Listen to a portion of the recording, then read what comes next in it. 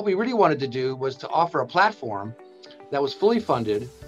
It goes along with the STS and the EACTS combined approaches, which is to foster development of younger surgeons. This is for either senior residents or early career attending surgeons. We felt that it would be good to join forces and create this type of fellowship, which I think is very attractive, and it will attract attention of many young surgeons, both from Europe and North America. The way cardiac surgery kind of starts and stops and then moves and tacks is different a little bit on the two continents. For example, the regulatory agencies of the two continents are different.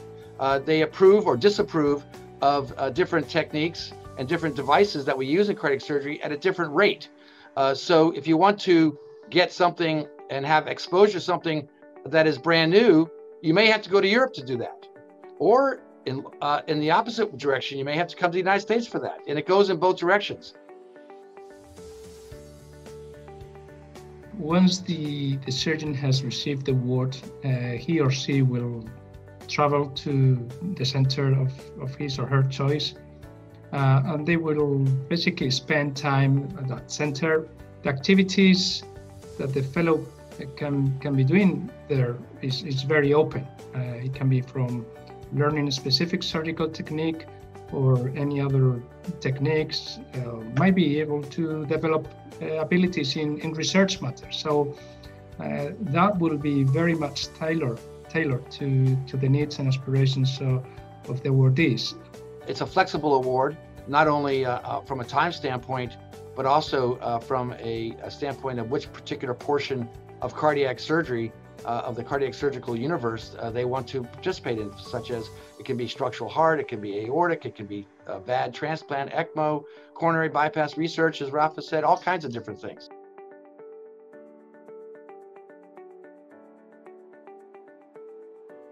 Good preparation is of the essence. So I would advise applicants to do their homework, choose well what they want to do and where they want to go, make sure that they can put their case forward for the selection panel, and then try to make sure that what they are aiming to achieve is not only for their own benefit, but also for the benefit of their own center or institution and for the benefit of the patients that he or she would be treating back home.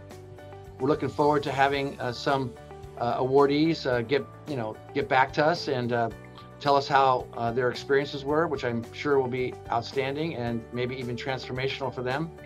And that's the whole point of this. I don't know of any other award or any other situation like that for cardiac surgeons in the world.